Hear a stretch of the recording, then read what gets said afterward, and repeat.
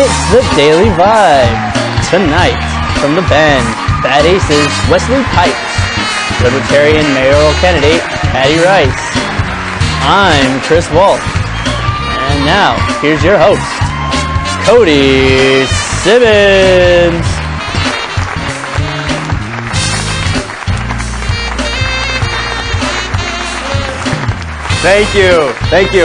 Thank you. Welcome to the show, ladies and gentlemen. Much to talk about tonight. For a while, the missing Malaysian airliner mystery seemed to dominate the headlines. Everyone all over the country was glued to their TVs. It was like something right out of ABC's show Lost, with all the speculation about what probably happened. Also, much like Lost, everyone eventually lost interest in it. Also, when asked about where the missing plane might be, a Malaysian airline spokesperson said, "At least we know where it isn't." So, sounds like they're getting close. Studies show that since the economy has shown little to no signs of improvement, the number of middle-aged adults moving back in with their parents has gone up 25% in the past 5 years. Thankfully, we know that in 2 years, Obama will be moving out. Am I right? Just kidding. It's all Bush's fault. Well, what do you think about that, Chris? You know, I think it's pretty pathetic, Cody. Didn't you just move back in with your folks? Whoa, hold on. Let's get this straight. They moved in with me. They just get to pay the rent. Sounds like a fair deal, right? Hey, did you guys hear? Twitter's teaming up with Life Alert. You know, the company elderly people call when they take a spill. Maybe instead of Twitter, they should call Tumblr first. Seems too more much. appropriate. Too much, Cody. No. I wrote that one. A lot of places trying to go healthy, including Krispy Kreme donuts. Chris, you like Krispy Kreme, right? I should love Krispy Kreme, but my parents won't let me have sweets anymore. Oh, right.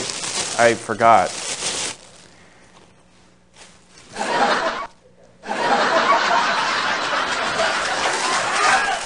Well, anyway, Krispy Kreme just announced that they're going to start selling what they call veggie donuts.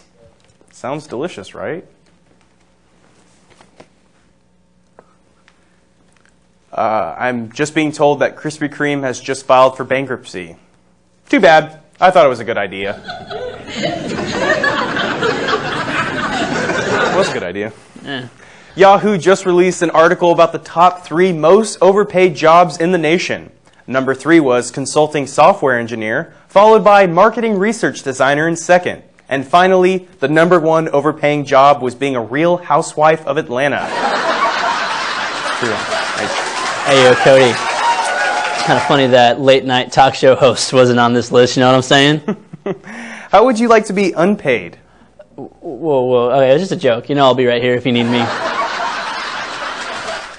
Hey, any sports fans out there? Well, good news. In case you haven't heard, the World Cup is making a comeback after 4 years. When asked what they thought about its return, most Americans said, "The World Cup is hockey, right?" Also in sports, any of you see what happened during the playoffs? Apparently, the Spurs Coyote got into some sort of altercation with the Dallas Mavericks mascot, Champ the Horse. Turns out it wasn't Champ. Actress Sarah Jessica Parker just happened to be at the game. LA Clippers owner Donald Sterling was banned for life by the NBA last week after making a series of racist remarks. Those close to Sterling said they started to grow suspicious when he brought close friends Michael Richards and George Zimmerman to one of the games. Hey, Cody, let's not forget Paula Deen. I saw her at his house, too. Paula Deen. A lot of entertainment news. Speaking of fights, actor Mark Wahlberg made some negative comments about the boy band One Direction that led to a fight between the Teeny Boppers and Wahlberg's New Kids on the Block. Witnesses say it didn't last long, though. Apparently, the guys from One Direction had to leave for their hair appointments, while the New Kids on the Block had to hurry back to waiting tables and parking cars. Anyone care for Adam Sandler? Didn't think so. Well, him and Drew Barrymore are starring in the romantic comedy Blended that is supposed to hit theaters May 23rd. When asked what it was like starring with Barrymore for a third film, Sandler said, I wouldn't know. All these movies have seemed to just blend together. Hip-hop artist and record producer Jay-Z has been smothering the headlines with his recent clash with sister-in-law Solange Knowles. Apparently, after leaving a Met Gala after-party, the rap artist wanted to keep the night young by joining R&B singer Rihanna at a private party instead of calling it a night with his wife Beyoncé. After a short yet heated argument, a drunken Solange took a few kicks and swings at the rapper, allegedly telling him to go home and be with his wife instead of being selfish. I guess you could say Jay-Z has 100 problems now. Not 99. Poor guy. Hey, get this. After the recent success of their latest Captain America film, Marvel announced the release date for their third film on May 6, 2016. Things grew complicated when Warner Brothers also claimed the date for the Man of Steel sequel, which is set to feature Ben Affleck as none other than the Caped Crusader. That's right, ladies and gentlemen, Batman and Superman are going toe-to-toe with Captain America on the same day. I mean, this is going to be the biggest showdown in box office history. What do you think about this? Cody, you know I'm not worried. I know the Caps can hold his own. I don't know. I mean, fans have been waiting for a Batman-Superman crossover for what, like, forever? Come on, Cody. Did you see The Winter Soldier? Way better than the Man of Steel. Can't even compare it. I mean, it was good, but come on, Batman and Superman are like the two most popular comic book characters ever. I suppose if you like your characters bland and uninteresting. Admit it, Walsh. Marvel doesn't stand a chance. I don't know. I think DC is looking at another Green Lantern fiasco. You know what? Instead of arguing, why don't we just settle this in verses? Welcome to tonight's Versus. Tonight's topic, who will win the summer 2016 box office? In the Captain America corner, we have Christopher Walsh. In favor of Batman vs. Superman, it's me, your host, Cody Simmons. Each of us will have 1 minute to defend their topic. Chris, you're first. Thank you, ladies and gentlemen. Cody. Captain America, played so brilliantly by the remarkably talented Chris Evans, is guaranteed to win the summer blockbuster office. After the tremendous success of The Winter Soldier, audiences are just thirsting for more Caps. I mean, I can feel it. Their anticipation will only be greater, especially after the Avengers Age of Ultron, which is sure to be a hit both with audiences and critics alike. Man of Steel, on the other hand, had mixed reactions and showed the character of Superman in a much darker light. Summer is a time where audiences want to leave with a positive movie-going experience, while Batman vs. Superman has nothing more to offer the genre other than underdeveloped characters, endless battle sequences, and mindless explosions. Cap rules. Peace out. Cody? Thank you, Chris. While I personally enjoyed Man of Steel, it was a rather conflict-ridden film. Let's not forget that the sequel is also set to feature the first theatrical appearance of none other than Wonder Woman, played by Fast and the Furious bombshell Gal Gadot. Also, with Affleck's pal and fellow Oscar-winning screenwriter Chris Terrio helming the script, it's sure to be a hit. While I agree, many will see Captain America due to the success of Marvel's cinematic universe, there's one thing Marvel doesn't have, and that's the Batman!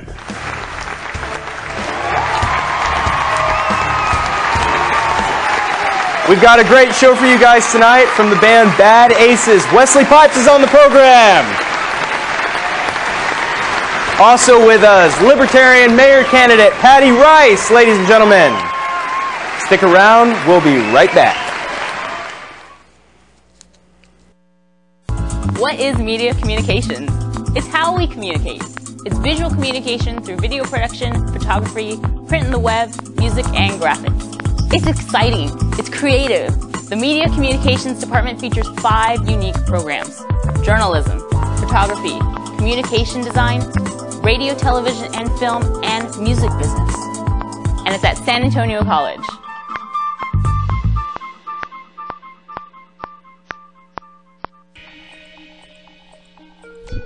Hello, and welcome to 60 Seconds to Victory. With me is my sidekick, Chris, of course. And today we've got a special show for you. Because instead of Chris challenging a celebrity, like last week's Kim Kardashian fiasco, that was a mess, we are going to be challenging an audience member from Section B, Row 11, Seat 25. Where are you? Oh, there he is! Yes! Must be a big day for you. Are you Conan? I am not Conan, I'm Cody. And this is Chris. Hi there. So, where are you from? What's your name? I'm from Hawaii, Orlando. Hawaii, Orlando. Is that a new city in Florida or Honolulu?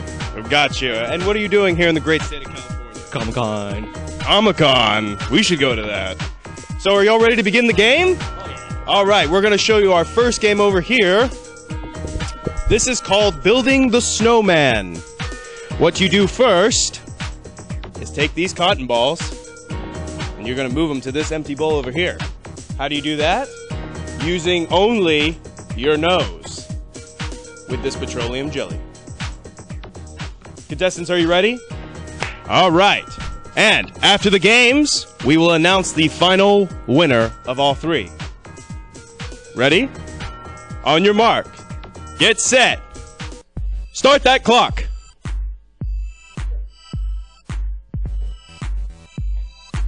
All right, and Chris has already got 2 in his bowl.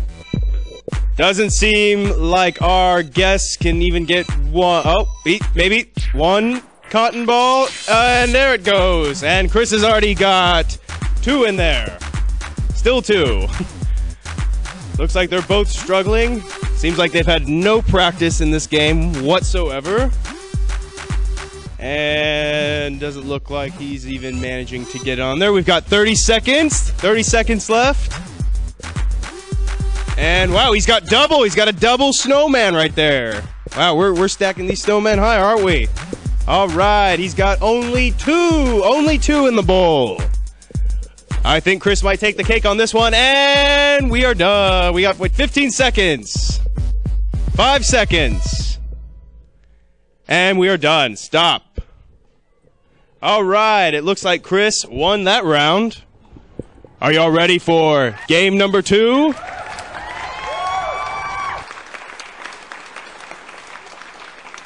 Okay. Wasn't that fun? Now, for the next challenge, you will take this balloon and using your own wind power, you will knock down all the blue cups on your table. Contestants, are you ready? On your mark. Get set. Start that clock.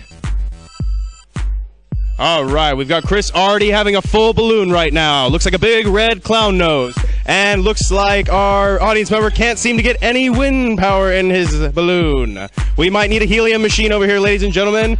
Looks like Chris is almost done. He's only got a few cups left. And there's the second cup in our contestants' table. Chris is almost done here. Seems like our guest is a smoker. Doesn't seem like he can get anything in his balloon. And we are done.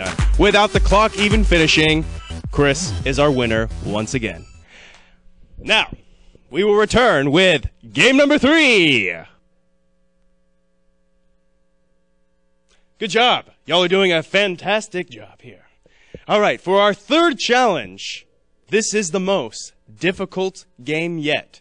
Not even my wife, the Queen of Jenga, can do this.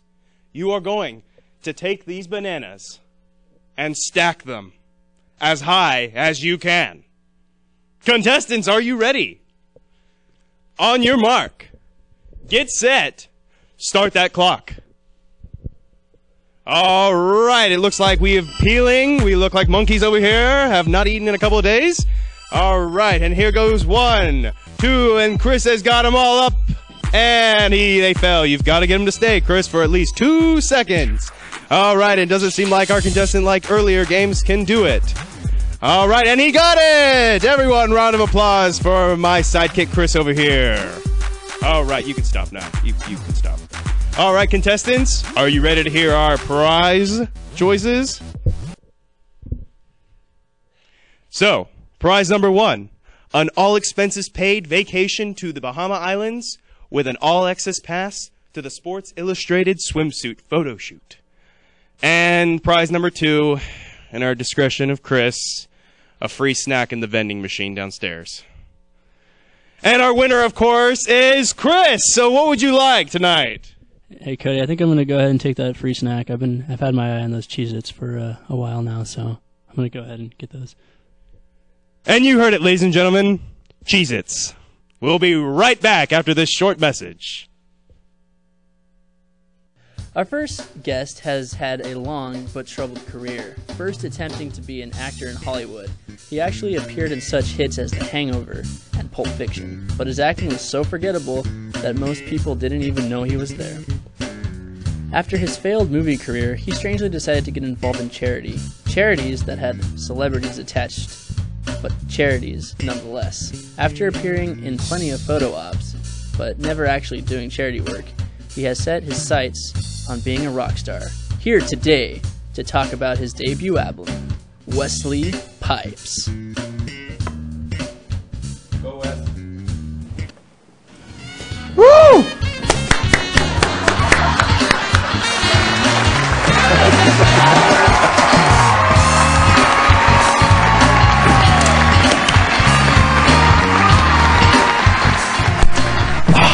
We are here with Wesley Pipes from the band Bad Aces, and they just finished writing and releasing their 3rd album, Street Candy.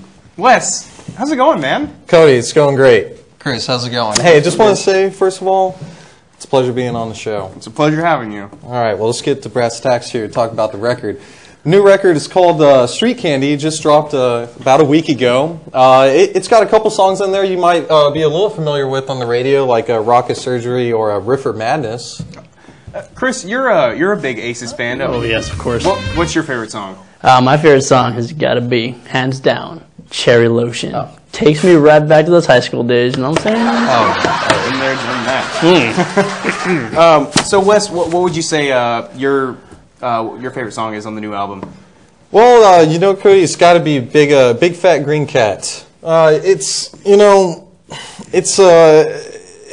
just a song about society and the capitalistic banks that are just, sucking all the money out of everything and just taking over, while the rest of us, we suffer, with the wars and all. Wow, Wes, that's really deep. Yeah. Wait a minute. Don't we have like 7 mansions and a private jet? I do, but I actually had to sell 3 of them. So, Wes, I hear you like to do a lot of humanitarian work. Can you tell us about that a little bit? Oh, absolutely. I love, helping out people, especially the poor kids. Oh, yeah. Me and the bandmates, we like to get together and help out and teach, the underprivileged, the music and stuff. Yeah, me and Chris kind of do well, he does most of it. I supervise. Yeah. That's really nice. That's really nice. It is nice, and it pays off too. We only take a small little 70% chunk and give the rest to charities and stuff. That's what it's all about. Yeah, definitely. And anyway, I see you're about to go on a big tour. You're going to travel all the world, visit a bunch of places. Tell us a little about that. Well, it should be great. It's going to be a great tour. It's going to cover over 80 cities. Oh, wow. It's the largest one we've ever done, yeah. What cities are you most looking forward to? Looking forward to Paris. Never been to Paris before. Old Paris, I like to say. Mm-hmm. Yeah, old Jim Morrison's buried there. I like to visit the grave site. He's a large inspiration myself. Oh, that's nice. And after you're done grave robbing Morrison, what are your plans for after the tour? Just kind of take it easy, Cody. I'm just going to relocate to my my Hampton mansion. It's 5 stories. 5. Mention that? 6 for me. Yeah. Well, 2 elevators. Yeah. Got an elevator in my house. Not many people can enjoy that. But we're just gonna cook up some burgers and suck down some suds and just celebrate. So, the completion of the tour. Right. It's funny. Speaking of parties, I know you recently tweeted a picture of I think you hurt your leg or broke your leg, had something. Yeah, I boogered it up kind of bad, but it wasn't too bad. But what happened was I made a little bet with my drummer. He bet me I can make the pool off the roof, jump off the roof into the pool. And how'd that work out for you? Well, not too bad, but it ended a little bad for a guy, new kid on the block. I hired him for you know, a little valet parking in the driveway. Luckily, he was there when I jumped. Break Broke the fall. the fill. Yep. That must have hurt. And after the tour is over, y'all going to start writing a new album, start producing again, recording, or? Well, a lot of work goes into a tour and album, Cody, and you know, we're pretty exhausted already, not gonna lie, and tour hasn't even started yet. So afterwards, we're probably just gonna take it easy. Oh, yeah, definitely. Well, thank you so much for being here, Wes. It's good seeing you. Thank you. Like always. Thank you, Chris. And Pleasure. don't miss out on the band Bad Aces coming to a city close to you. Let's give it up for Wesley Pipes once more.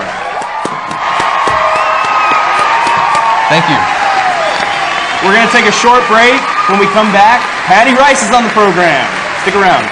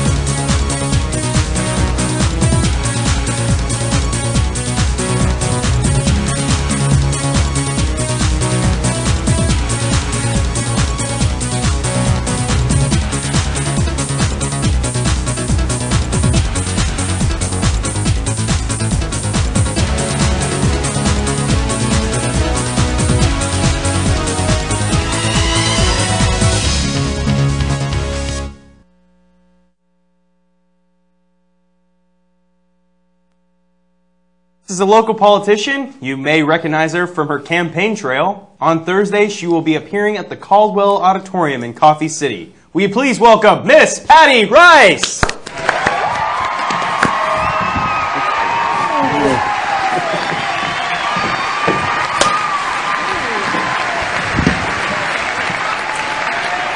So Patty, thank you for coming here today. It's great to have you on here. Thank you very much. I'm a little confused here. My notes tell me to ask you, which political party are you affiliated with? I'm a proud member of the Libertarian Party. And for those of us who don't know what that is, What he's trying to ask you, obviously, is why would somebody want to vote for a vegetarian? It's libertarian. And the Libertarian Party is a political party established in 1971 by David F. Nolan, and we're the third largest political party in America, and we're committed to... I thought there were only two parties. So which one are you? A donkey or an elephant? Neither. Our symbol is a porcupine. Why a porcupine?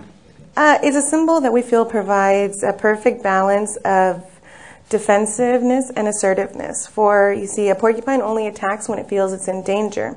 We also need more freedom and less government, so we don't want the government to have a chance to attack the people. I see. Well, speaking of logos, can you explain this? Someone told me that this is the Libertarian Party's motto. And by somebody, he means Wikipedia. Chris, that's our go-to resource. Okay, Miss Patty Rice, what does Tunstall mean exactly? Is it Japanese, Arabic, Chinese, Greek, Turkish, Spanish? Possibly Slavic? misspelled. Well, it's actually an acronym.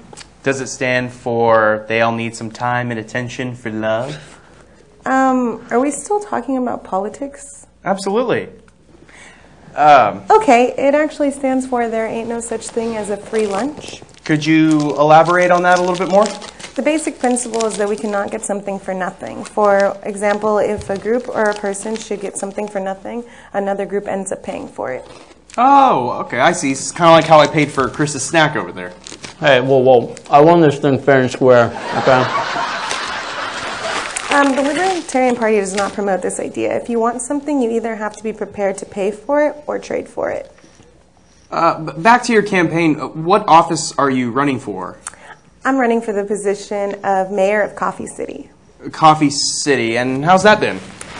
There's been a lot of work. We put My staff puts in long hours, but it's worth it. And I just came from a photo shoot for my campaign signs this morning. Actually, we managed to get a picture of you on the campaign trail. You did? Mm-hmm. Yeah, I was following you through the bushes. See, this is And you, and Chris is right here, Yeah. and it's grass. That's not me. ooh, I guess I must have followed the wrong person. Sorry. There's a certain likeness, don't you agree? Can we talk about my campaign? That's what we're doing. And anyway, speaking of campaigning, who are the other nominees that you're running against? I'm running against the incumbent mayor, George Nelson, but even though he has experience on his side, I have commitment, eagerness, and a loyal staff. Besides, Mayor Nelson has lost touch with the common man. He doesn't see the struggle that they're going through. So you would say the people of Coffee City are being grounded away? He made a pun. I did. That's a good one. I wrote that, actually. Anyway, we're eager to learn more about Coffee City. Hey, wait, Cody. I already know all I need to know about Coffee City. That's where Starbucks was founded. Remember? I told you about that? Actually, Starbucks originated in Seattle. Still, Coffee City is a wonderful place. We have a population of 208 citizens. When you and I looked it on Wikipedia last week, it was 210, the population? I think so, yeah. Yeah. Well, Mr. and Mrs. Jones have left us. Oh, I'm sorry. Oh, no, it's okay. They decided they wanted to spend their remaining years in Canada. Oh, wow. How old were they?